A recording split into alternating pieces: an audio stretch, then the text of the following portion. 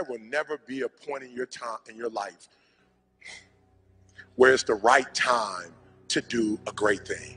If you're waiting for that perfect moment, that perfect timing, it's not going to happen. You know what you have to do? You have to create the perfect time and the perfect opportunity and the perfect situation.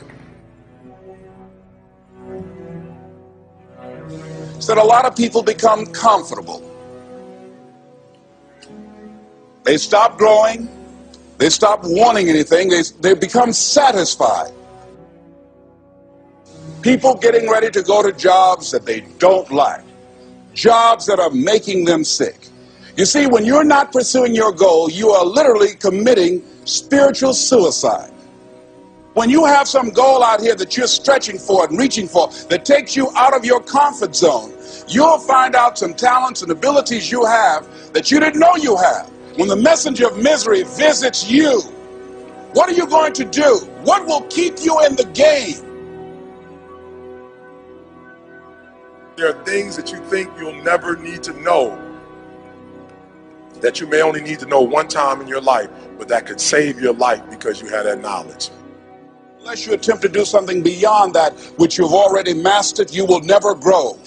What is it that you looked at some point in time and you decided that you couldn't do it? That you talked yourself out of it?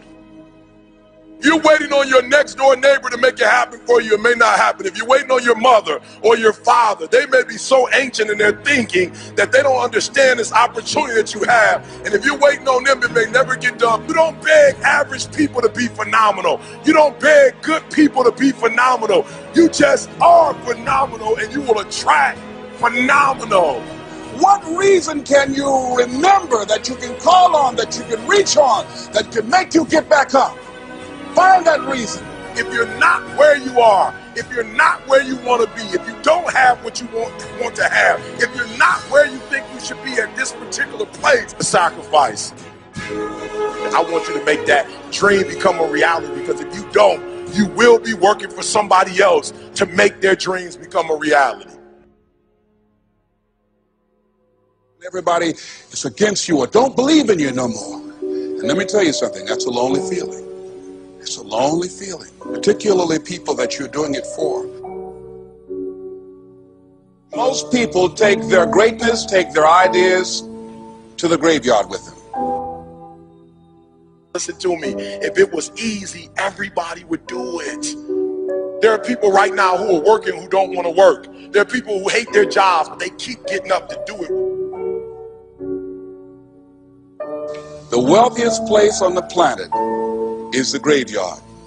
Because in the graveyard we will find inventions that we never ever were exposed to. Ideas, dreams that never became reality. Hopes and aspirations that were never acted upon. Question is, what are you going to do with your time? What drives you? And greatness is a lot of small things done well. Day after day, workout after workout, obedience after obedience, day after day. When things don't work out for you, when things happen that you could not anticipate, what are the reasons that you can think of that can keep you strong? You will never ever be successful until you turn your pain into greatness, until you allow your pain to push you from where you are to push you to where you need to be. Stop running from your pain and embrace your pain. Your pain is going to be a part of your prize, a part of your product. I challenge you to push yourself.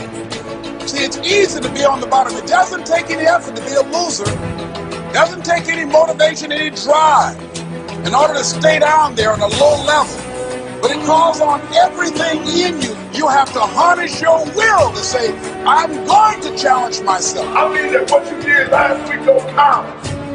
Today is the only important day. There are 86,400 seconds in a day, and how you use those are critical. You got 86,400 today, and what you do today is going to seep in who you are. Nobody's going to talk about what you did last week.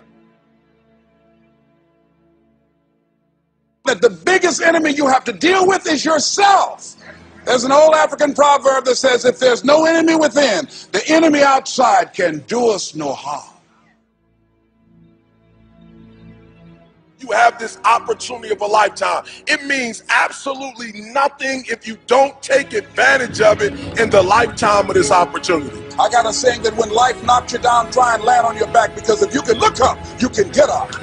If you want a thing bad enough to go out and fight for it, to work day and night for it, to give up your time, your peace, and your sleep for it, if all that you dream and scheme is about it, and life seems useless and worthless without it. See, it's time now. If you want to make this your decade, you've got to start saying yes to your life. You've got to start saying yes to your dreams, yes to your unfolding future, yes to your potential, as opposed to saying no. When you die, die on E. Leave no dream left behind, guys. Leave no opportunity left behind. When you leave this earth, accomplish every single thing you can accomplish. Listen to me, you're going to be here one day, but you'll never get here if you give up, if you give in, if you quit. And finally, guys, you got to want to succeed as bad as you want to breathe.